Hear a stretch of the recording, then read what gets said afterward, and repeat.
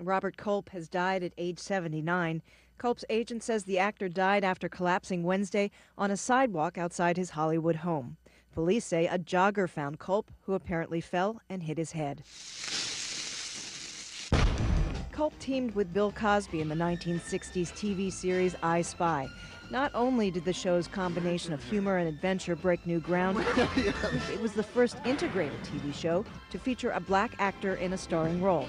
Culp also played Bob in the critically acclaimed sex comedy Bob and Carol and Ted and Alice. His manager says Culp had recently been writing screenplays. Laurie Neff, The Associated Press.